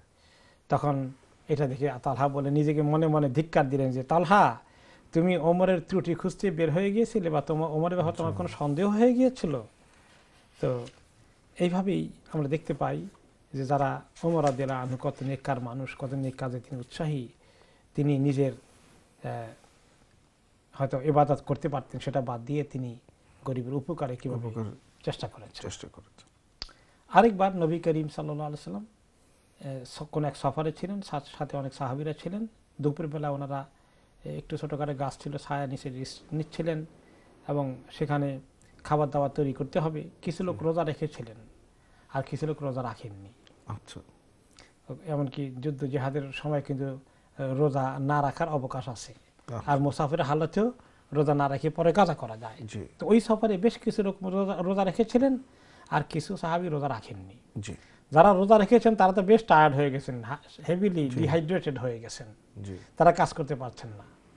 তো আর বাকি যারা রোজা রাখেননি তারা অনেক কাজ করলেন, লাকড়ি জোগাড় করলেন, খাবার দাবার তৈরি করলেন, পানি টানি নিয়ে এগুলো রেডি করছেন। আর এই বাকিরা তো যারা রোজা রাখছেন তারা একেবারে বেকার হয়ে শুয়ে থাকলেন। পরে নবী করিম সাল্লাল্লাহু আলাইহি ওয়াসাল্লাম বললেন, যাহাবাল মুফতিরুন আল ইয়াউমা বিল আজর, যারা আজকে রোজা রেখে না রেখে কাজ করছে তারা আজকে সবার চেয়ে বেশি নেকির ভাগী হয়ে গেল। আরেকটি হাদিসে তিনি বলেছেন, বা ওই হাদিসের শেষ অংশে বলেছিলেন, মান মাশা মা আখিহি ফি হাজাতিন হাত্তা তাতাহিয়া আল্লাহু সাব্বাতাল্লাহু কাদামাহু ইয়াওমা তাজিলুল আকতাম, যে ব্যক্তি কোনো ভাইয়ের কোনো কাজ করতে তাকে সঙ্গ দেয়, শেষ করা পর্যন্ত কাজটাকে কমপ্লিট করে দিয়ে আসে, তাহলে কিয়ামতের দিন যখন প্রত্যেকটি মানুষের পা দুলতে থাকবে কিয়ামতের বিভীষিকার কারণে, আল্লাহ তাআলা তাদের দুশ্চিন্তা কমিয়ে দিয়ে তাদেরকে আল্লাহ তাআলা নিরাপত্তা দিয়ে পাগুলোকে মজবুত করে দিবেন, স্থির হয়ে থাকবে, তারা ভয় পাবে না। তো এটা এখানে দেখা যায় একটা আশ্বাসের বিষয়, হ্যাঁ, চমৎকার খুশির বিষয়। এতে বোঝা গেল যে যাদের কাজটাকে শেষ করে দিয়ে আসে, এখন কাজ শেষ করে না দিয়ে যদি খালি একটুখানি করে এতেও সওয়াব পাবে, কাজটা কমপ্লিট করে দিল না, যে কাজটা কমপ্লিট করে দিবে সে সওয়াবটা বেশি পাবে। তার এক্সাম্পল দেওয়া যায়, একজনে বলল, আচ্ছা এখানে একটু প্রবলেম দেখা যায়, আমি চিনতে পারছি না, ঠিকানাটা একটু গোলমাল লেগে গেছে, আমি এখানে কিভাবে যাবো? তা আপনি দেখাই দিলেন যে এই যে এদিকে যান, রাইটে যান, তারপরে আবার রাইটে যান, তারপর লেফটে যান, পৌঁছে যাবেন, আপনি এই জন্য সওয়াব পাবেন। কিন্তু আপনি যদি বলেন কাছে থাকে, আসেন এদিকে আসেন, আমি আপনাকে নিয়ে যাচ্ছি, সাথে করে নিয়ে গেল এবং রাস্তাটা দেখিয়ে দিল, তারপরে গেল এই যে এইটা আপনার ঘর, সেই বেচারা এত খুশি হয়ে গেল। জি, এরকম কিন্তু ইংলিশরাও করে অনেকে। জি, আমরা কিন্তু একটা করতে চাই না এরকম। জি, সুবহানাল্লাহ। মাঝে মধ্যে দেখি যে অমুসলিমদের মধ্যে মনে হয় ইসলামের ভালো গুণগুলো অনেকগুলো আছে, খালি ইসলামটা নাই, জি, ঈমানটা নাই, সেটাই। তো এই যে পরোপকার, মানুষকে উপকার করার সাথে আরেকটা জিনিস মনে হলো যে আমি যখন পড়াশোনার জন্য ইন্ডিয়াতে ছিলাম, আমি ওইখানকার লোকজনের মধ্যে দেখেছি, আপনি যখনই কোনো কাজে বা কোনো কিছুতে কারো দরজায় নক করবেন, তার ঘরে যাবেন, আপনি পরিচিত হন বা অপরিচিত হন, সবার আগে সে আপনাকে এক গ্লাস পানি এবং সাথে যদি সম্ভব হয় কিছু খাবার আপনাকে এনে পথচারী মনে করে আপনাকে এটা ইয়ে করবে, অফার করবে। এটা আপনার আইদার নোন পারসন অথবা আননোন পারসন, এটা হচ্ছে তাদের ট্র্যাডিশন, এটা তারা করে। এটা কিন্তু আমাদের ভিতরে বেশি থাকা উচিত ছিল। জি, বারাকাল্লাহু ফিক। মানুষের উপকার করার কাজটা এত বেশি, আপনার যদি সাধ্য থাকে কোনো ব্যক্তির উপকার করতে পারেন, তাহলে কিন্তু দ্বিধা সংকোচ না করে উপকার করা উচিত। এই বিষয়ে আরেকটি চমৎকার হাদিস, সেটা কি এত চমৎকার হাদিস, সুবহানাল্লাহ। ইন্না লিল্লাহি তাআলা আকওয়ামান ইয়াখতাসসুহুম বিনিআমিল লিমানাফিল ইবাদ, কিছু লোককে আল্লাহ তাআলা মানুষের উপকার করার মতো পজিশন দিয়ে তাকে অনেকগুলো নিয়ামত দেন, তার হাতে এই ক্যাপাসিটি আছে, তাকে আল্লাহ অনেকগুলো সুযোগ দিয়ে দেন, দিয়ে পরীক্ষা করেন যে সে এইগুলোকে মানুষের কাজে লাগায় না শুধু নিজের পেট ভর্তির জন্য চিন্তা করে। আচ্ছা, ওয়ায়াসবুতুহা ইনদাহুম মা ইয়ানফাউহুম, যদি সে তার এই ক্ষমতা, তার এই সুযোগ, তার এই ফ্যাসিলিটিসকে মানুষের বিপদে আসলে কাজে লাগানোর জন্য ব্যবহার করে, তাহলে আল্লাহ তাআলা তাকে ওই পজিশনে আরো কিছুদিন রাখবেন। আচ্ছা, তাকে আল্লাহ এক্সটেন্ড করে দিবেন, তাকে আল্লাহ সুযোগ আরো দেবেন। আর ফাইদা হুম লাম ইয়ানফাউহুম হাওয়ালাহা আনহুম ইলা গায়রিহিম, আর যদি সেই উপকার ফ্যাসিলিটিটাকে কারো কাজে লাগায় না, বখিল কৃপণ মানুষ, একটু কারো ব্যাপারে সে একটু এক কদমও আগায় না, তখন আল্লাহ তাআলা তার থেকে নিয়ামতটা ছিনিয়ে নিয়ে অন্য কাউকে দিয়ে দেন।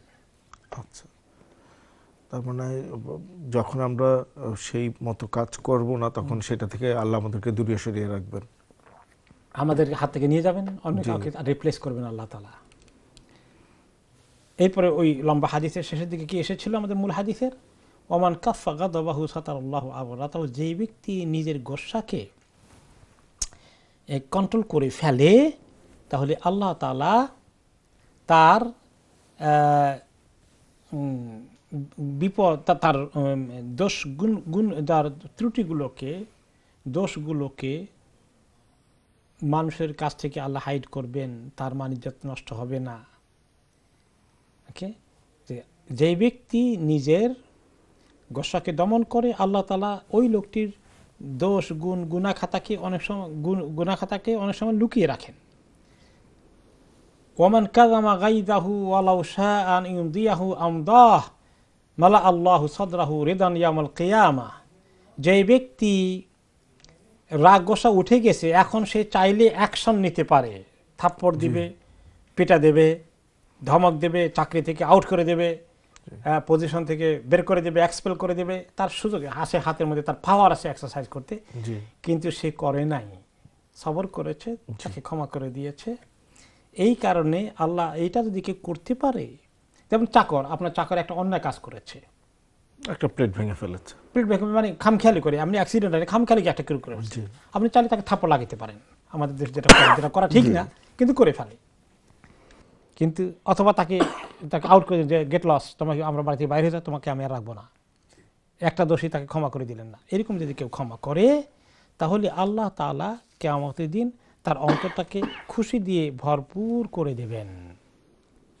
তাহলে এইভাবে করে আমরা দেখতে পাই যে মানুষের উপকার, এটাও একটা উপকার হলো, বা যে আপনি তাকে আপনার সম্পূর্ণ রাগটা দেখালাম না, তাকে আমি কোনো হার্ম করলাম না, আমি যে এই যে স্যাক্রিফাইস করলাম, এটাও কিন্তু এক ধরনের উপকার হলো, যে তার আমি ক্ষতিটা করলাম না। জি, তো এটাও আল্লাহ তাআলার কাছে হেভিলি অ্যাপ্রিসিয়েটেড। এই সমস্ত কাজগুলো কিন্তু আল্লাহ তাআলার কাছে আমাদেরকে অনেক কাছে নিয়ে আসে। রাগ গোসা দমন করাটা অনেক ফজিলতের বিষয়। এই ব্যাপারে আমরা হয়তো শেষ দিকে আমরা একটু আলোচনা করব, আমাদের ইনশাআল্লাহ। আমাদের মনে একটা ব্রেক নিতে হবে, ব্রেকের সময় হয়ে গেছে। জাযাকাল্লাহ খাইর। দর্শক, আমরা আমাদের দ্বিতীয় পর্বের শেষ অংশে চলে এসেছি। সময় হয়ে গেছে একটি বিরতি নেয়ার। আমরা কিছুক্ষণ পর আবার ফিরে আসবো, আমাদের সাথেই থাকবেন।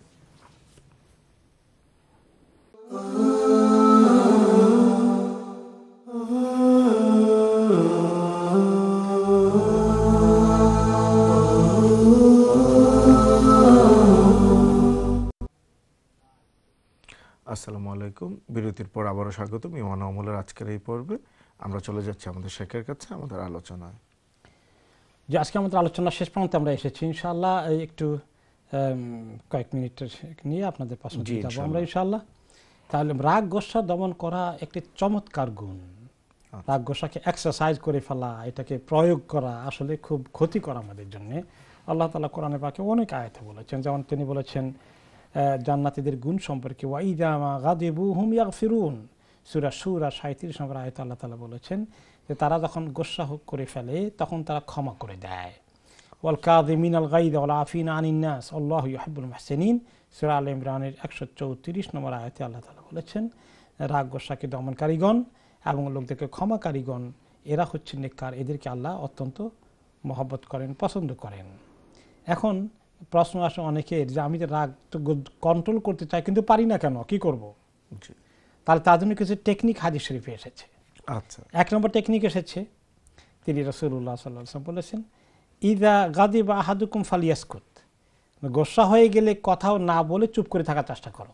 কারণ কথা বলে ফাঁস করে মুখে দিয়ে খুব খারাপ কথা চলে আসে, বড় জোরে কথা চলে আসে, অ্যাটাক করে কথা বলতে মনে চায়, তুমি মুখটাকে ক্লোজ করে নাও, কথা বলো না, তাহলে এটা একটা গুড টেকনিক।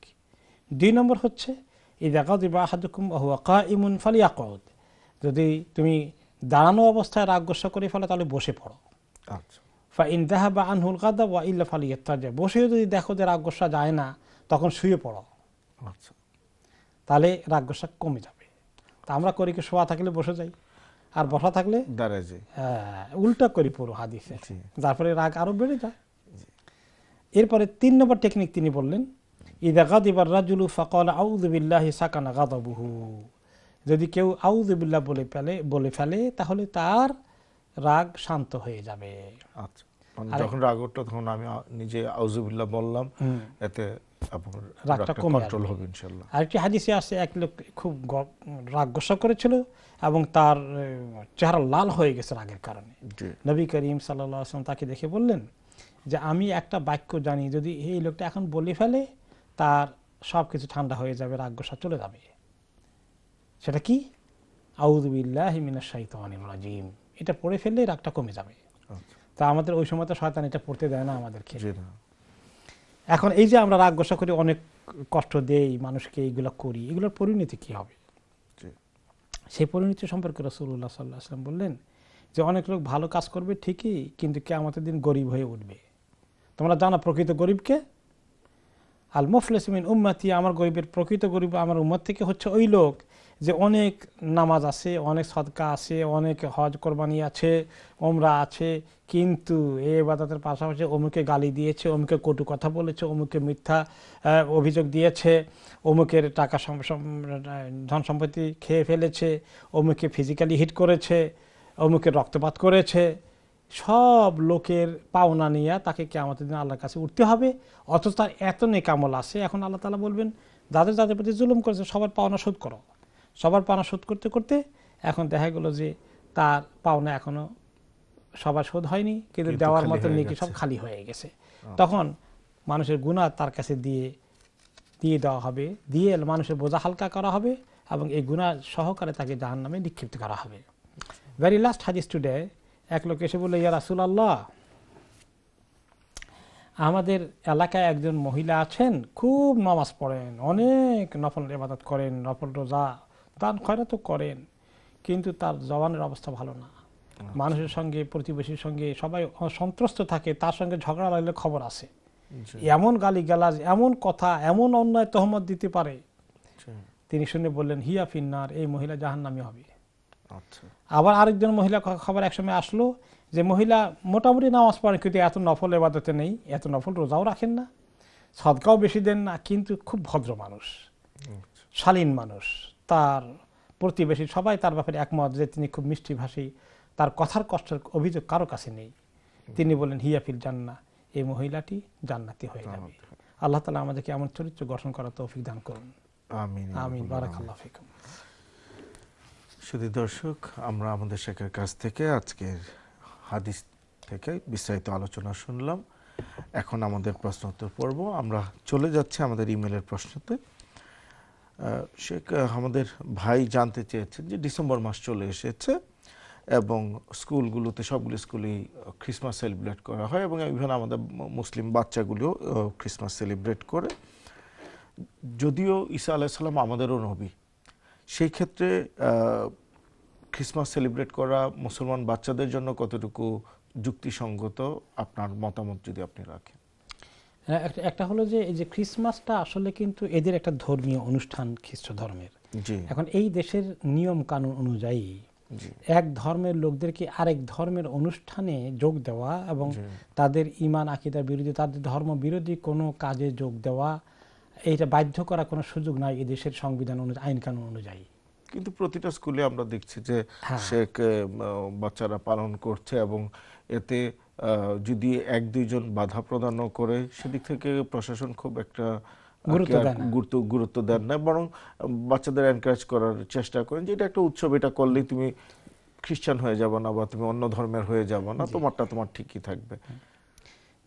এটাই আসলে ব্যাপারটা, বাধা দেওয়া দরকার নেই, তারা তাদের কাজ করবে। যারা অমুসলিম, যারা তাদের ধর্ম অনুসারী, তারা তাদের পালন করবে, সেখানে আমরা বাধা যাব কেন? কিন্তু প্যারেন্টসরা যদি সচেতন থাকে, বলতে পারেন যে ধর্মীয়ভাবে কোনো ধর্মের কাজকে অন্য ধর্মের অনুসারীদেরকে, যারা এই ধর্ম অনুসারী নয়, তাদেরকে ফোর্স করে করানোর অধিকার এই দেশের আইন কানুনে দেয়নি।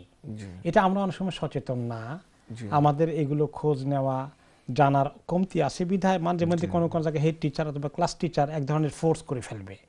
তো আমাদের প্যারেন্টসরা যদি একটু সচেতন হন, জানতে পারেন যে কি অধিকার আছে, তাহলে আপনি সেভাবে অ্যাকর্ডিং টু ল আপনি অ্যাক্ট করবেন।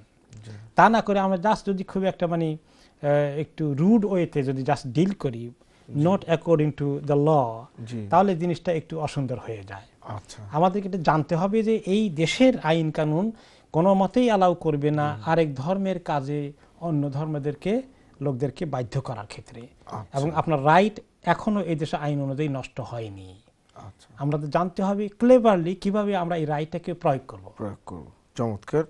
আশা রাখি যে ভাইয়ের বা অনেকেরই মনের মধ্যে এই প্রশ্নটি আছে যে তার বাচ্চারা স্কুলে যায় এবং স্কুলে গিয়ে তারা অন্যান্য কারিকুলামের সাথে, এই কারিকুলামগুলোর সাথে তারা জড়িত হয়ে যায়, তারা সান্তার সাথে যেটা ড্যান্স করা বা গিফট নেওয়া, এই সব কালচারগুলোর সাথেও তারা, কারণ এটার মধ্যে একটা এক ধরনের কুফরি শিরক, যে ঈসা আলাইহিস সালাম আল্লাহর নবী, এর বিপরীত কনসেপ্ট ঈসা আলাইহিস সালাম আল্লাহর সন্তান, এটা একদম প্রকৃত ইসলাম আকীদা বিরোধী। এটা আমাদের ইসলামের দৃষ্টিতে এটা শিরক। কাজে এখানে আমাদের সন্তানরা লিপ্ত হতে পারে না। আচ্ছা, এই ছাড়াও মনে করেন নেটিভিটি প্লে যেটা আছে, যেখানে ঈসা আলাইহিস সালামের জন্ম হয়েছে যে পিতা ছাড়া, এখানে কোন কোন ক্ষেত্রে খ্রিস্ট ধর্মের লোকেরা মরিয়ম আলাইহিস সালামকে জোসেফ আন-নাজ্জার নামে একজনের সঙ্গে বিয়ে শাদী হয়েছে বলে যে গল্প করে, এই প্লের মধ্যে অংশগ্রহণ করাটা কিন্তু কোরআন বিরোধী এবং ইসলামী আকীদা বিরোধী। এখানে তারা বলতে পারে যে না, এটা অংশগ্রহণ করা আমার ধর্মীয় দিক থেকে আমার জন্য অ্যালাউড না, এবং এটাকে কিন্তু এই দেশের ল সাপোর্ট করছে। চমৎকার, আমরা আপনার কাছ থেকে প্রশ্নটির উত্তর পেয়ে গেলাম। আমাদের এই মুহূর্তে একজন কলার আছে আমাদের সাথে, আমরা কলারের কাছে চলে যাই। হ্যালো কলার, আসসালামু আলাইকুম। হ্যালো কলার, আসসালামু আলাইকুম। আমার দুইটা কোয়েশ্চন আছে। জি বোন, আপনি কুইকলি আপনার প্রশ্ন দুটো বলে ফেলুন। একটা হইল গিয়ে আমার সোনার জাকাত কি, সোনার জাকাত যেন দিতাম সফ গিয়া তারারে সারা সোনা ওজন করাইতাম, করাইয়া তারা কত কইব ওখানে উপরে ডিপেন্ড করে দিতাম না কি লাগতাম আমি বুঝিয়া নাই।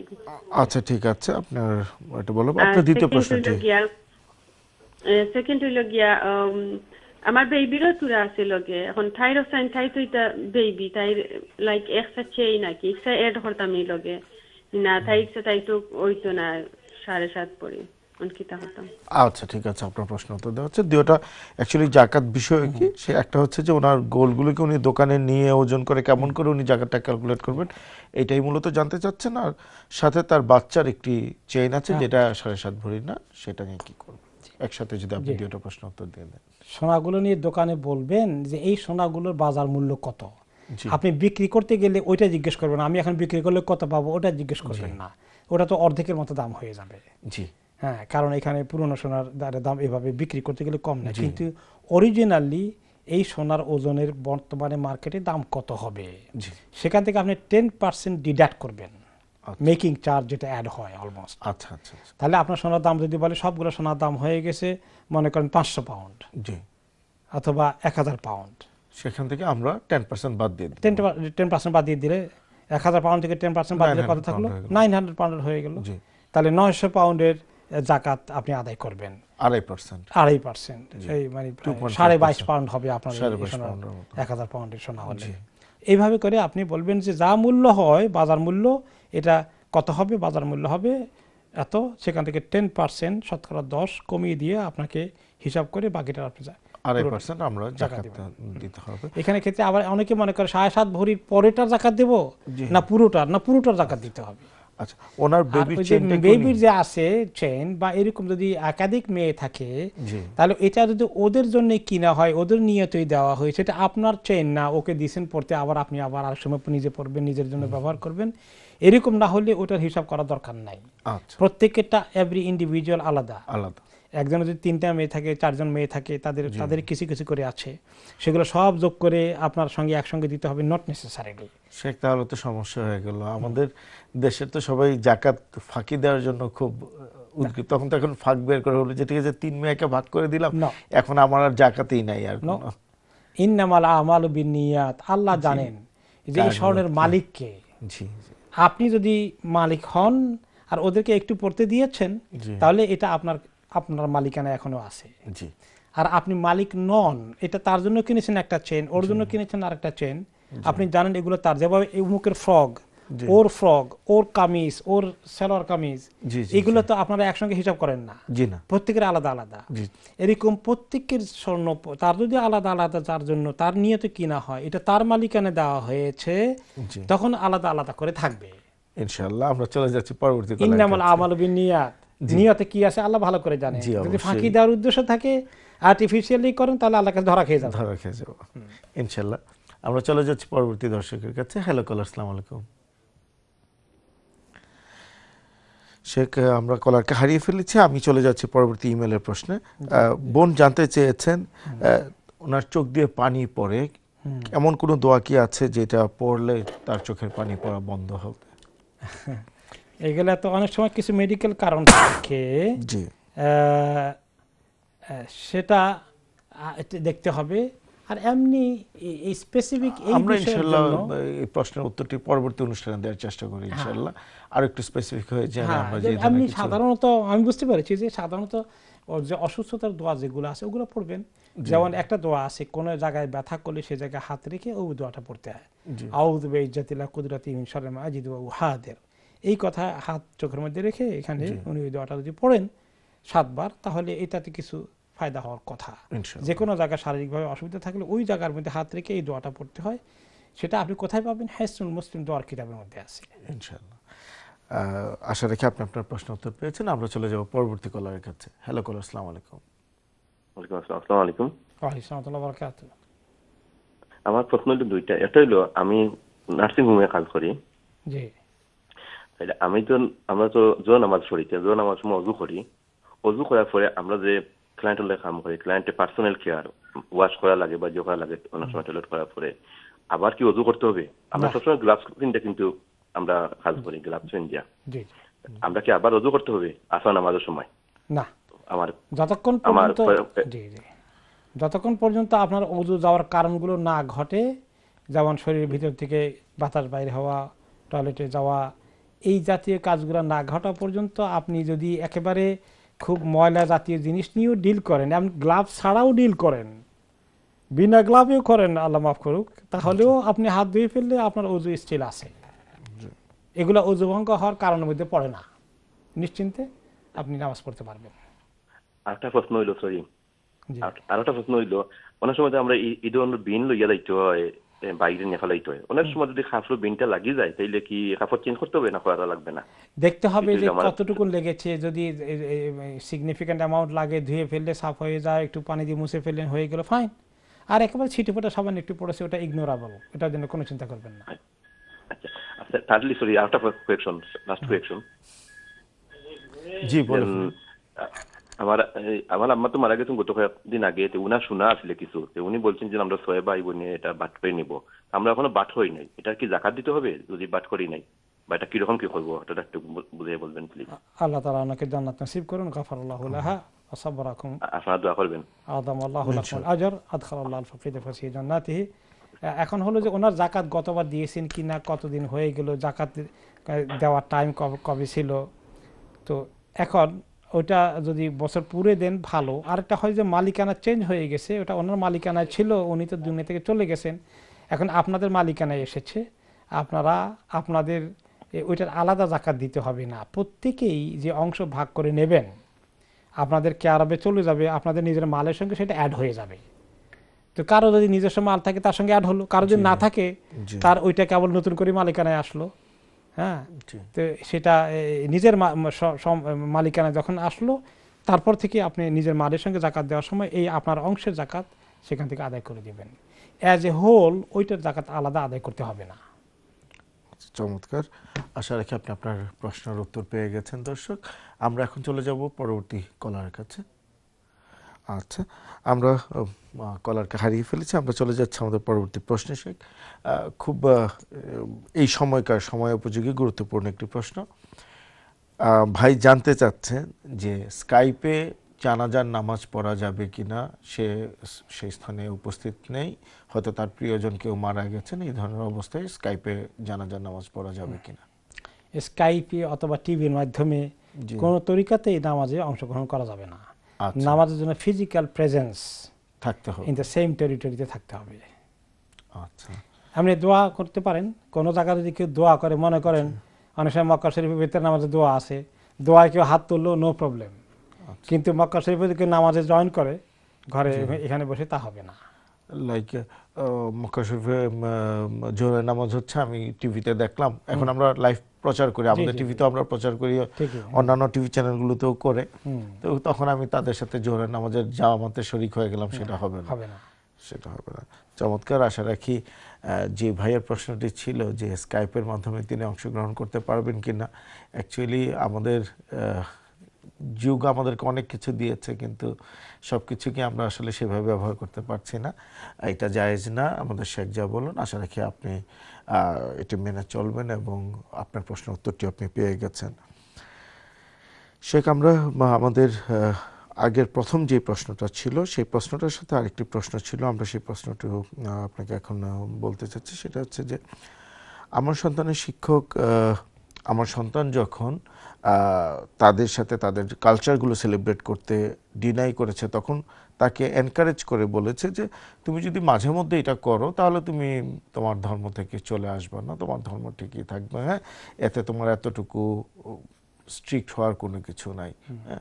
এবং তারপরেও যখন সে ব্যাপারটাকে নিয়ে আরেকটু প্রোটেক্টিভ গিয়েছে, টিচার একটু তার সাথে মনক্ষুণ্ণ হয়েছে এবং তার সাথে রিলেশনটা প্যারেন্টসেরও এখন খুব একটা ভালো না স্কুলের সাথে। এইসব ক্ষেত্রগুলোতে আমরা কি করতে পারি? কিছু ডিফিকাল্টি তো থাকবেই, ব্যাপারটা বোঝাই যাচ্ছে বুঝতে পেরেছি। যে কারণ হলো যে যারা মনে করেন মুসলিম না, তারা তো বুঝতে পারে না যে ইসলামের অসুবিধাটা কোথায়। আমরা তো আল্লাহ ব্যাপারগুলোকে এক্সট্রিম মনে করি বসে। ব্যাপার হলো যেমন আমরা এই সামান্য একটুখানি মদ খেয়ে নেই, সামান্য খেলে কি হবে, এটা কি বলতে পারবো?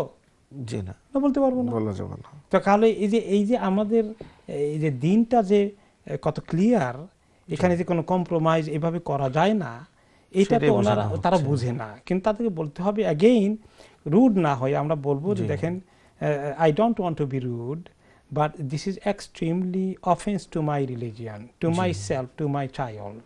ওকে, আমার এই দেশের আইন অনুযায়ী রাইট আছে আমার চাইল্ডকে এখান থেকে উইথড্র করার। Nobody has right to force my child against his or her faith.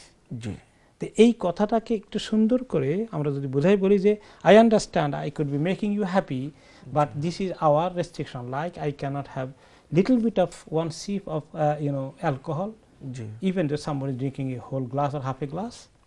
That way it is, even one sip is not allowed for me. This is same thing in our belief, in our faith.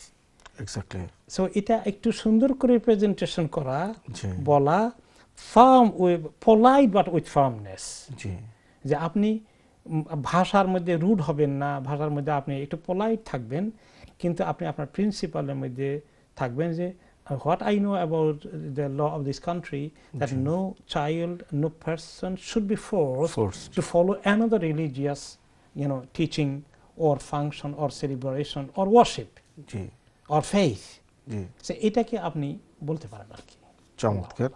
আমরা চলে যাচ্ছি পরবর্তী প্রশ্নে। শেখ ভাই জানতে চাচ্ছেন এখানে যে অনেক সময় দিনের স্বল্পতার কারণে বা চাকরির ক্ষেত্রে আমরা অনেক সময় জোহর এবং আসর একসাথে পড়ে থাকি। ওই ক্ষেত্রে ভাইয়ের প্রশ্নটি হচ্ছে, যখন জোহর এবং আসর তিনি একসাথে পড়বেন, তখন কি জোহরের সুন্নত নামাজগুলো তাকে আদায় করতে হবে না শুধু ফরজটা তিনি আদায় করবেন? এক নম্বরে এই বিষয়টা আপনারা জানেন ইখতিলাফ আছে, হানাফি মাযহাবের ইমামরা এই ব্যাপারে একমত হননি, কিন্তু হাদিসে সহিহ মুসলিমের হাদিসে থাকার কারণে মেজরিটি ইমামরা এগ্রি করেছেন এরকম এক্সট্রিম সিচুয়েশনে কাজা না করে একসঙ্গে পড়ার ব্যাপারে ওনাদের মতামত দিয়েছেন। তো সেই ক্ষেত্রে হলো যে প্রথম জোহর পড়ে সুন্নত না পড়ে তারপরে আসর পড়বে। আচ্ছা, এরপরে কেউ যদি সুন্নত পড়তে চায় তারপরে ইট কুড বি অ্যালাউড। যদি কেউ আর বলবে যে আসর পড়াতে সুন্নত পড়া অ্যালাউড না, যেহেতু এখানে আপনি আসরের সুন্নত পড়ছেন না, আপনি বলছেন জোহরের সুন্নত, সেই হিসাবে এটা কনসিডারেবল আছে। ঠিক আছে, চমৎকার। আর না পড়লে কোনো অসুবিধা নেই, এই ক্ষেত্রে কনসিডারেবল। আমরা খুব কুইকলি শেষ কলারের কাছে চলে যাব। হ্যালো কলার, আসসালামু আলাইকুম। হ্যালো কলার, কে আছেন? আসসালামু আলাইকুম। ওয়ালাইকুম সালাম রাহমাতুল্লাহি ওয়া বারাকাতুহু। বোন, কুইকলি আপনার প্রশ্নটি বলে ফেলুন, আমাদের হাতে সময় একদম কম। আল্লাহ, আমি আসলে কোয়েশ্চন না, আমি একটু শেয়ার করতে চাইছিলাম ওই যে যাকাতের কথা, যে আমার যাকাতটা দেওয়া হচ্ছে কিনা আর আরেকজন কিরকম দিচ্ছে এই জায়গা, এটা শুরু করেন। জি, আমি প্রত্যেক বছর যাকাত আমি সোনারগুলা দোকানে নিয়ে যাই না, একবার নিয়ে গেছিলাম, সব সোনা মাফ করে মাফ দিয়ে আর টোটাল দিয়ে দিছিলেন। তখন প্রত্যেক বছর আমার ঘরে থেকে আমি সোনার দোকানে ফোন করি, আজকের ডেট কিভাবে, আর ওই অ্যামাউন্ট ওদেরকে বলে দেই, ওরা আমাকে কাউন্ট করে দিয়ে দেয়। এইটার উপর দিয়ে আমি প্রত্যেক বছর এরকম করে যাকাত দিচ্ছি। ঠিক আছে, ফাইন, অ্যাবসলিউটলি ঠিক আছে, এরকম ঠিক আছে। আপনি চাইলে 10 পাউন্ড তারা যে ডিসকাউন্ট না করে দেয়, মানে 10 পাউন্ড কমিয়ে, সরি 10% আপনি কমিয়ে দিতে পারেন। আর যে পুরোটা দিয়ে থাকেন একটু বেশি দিয়েছেন, সেটা তো আরো ভালো, আর ভালো সন্দেহ থাকে না। ওরা লিখে দিয়ে দেয়, ওরা আমার সোনার অ্যামাউন্টে দিয়ে দেই, ওদের কাছে বলে দেই টেলিফোনে দিয়ে। ওকে, ঠিক আছে, আপনি ওটা ফলো করতে পারেন, কোনো অসুবিধা নেই, তাওয়াক্কুল আল্লাহ। আলহামদুলিল্লাহ। সেকেন্ডলি আরেকটা ব্যাকগ্রাউন্ডে মিউজিক বাজতেছিল যখন ফোন দিছি, এটা কি কিছু করা যাবে? আর আমার খুব ভালো প্রোগ্রাম, এটা খুব ফেভারিট প্রোগ্রাম, সব সময় আমি দেখি এটা। অ্যাকচুয়ালি আপনার ব্যাকগ্রাউন্ড মিউজিকটা মনে হয় আমাদের এখান পর্যন্ত এসে পৌঁছেনি, তো ইনশাআল্লাহ আমরা শুনতে পাইনি কোনো ব্যাকগ্রাউন্ড মিউজিক। আমরা শুনতে পাইনি, আশা রাখি সেটাতে কোনো সমস্যা হবে না। নেক্সট টাইমে খেয়াল রাখবেন যখন ফোন করবেন ব্যাকগ্রাউন্ডের মিউজিকটা যেন না থাকে। ধন্যবাদ আপনার ফোনের জন্য। শেখ, আমরা আমাদের অনুষ্ঠান একদম শেষ প্রান্তে চলে এসেছি, আজকে একদম সময় নেই আমাদের হাতে। আজকে আপনার হাদিস থেকে এবং আমাদের ভাইদের প্রশ্ন থেকে আমরা অনেক কিছু জানলাম, অনেক কিছু শিখলাম।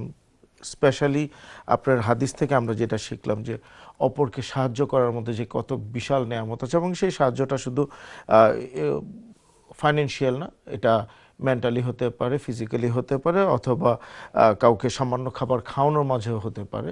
এর ফজিলত সম্বন্ধে আমরা জানলাম, এর গুরুত্ব সম্বন্ধে আমরা জানলাম, এবং এ থেকে আমরা কি রিওয়ার্ড পাবো সেটাও আমরা জানতে পারলাম। সে কাজকে আমরা তাহলে এখানেই বিদায় নিচ্ছি।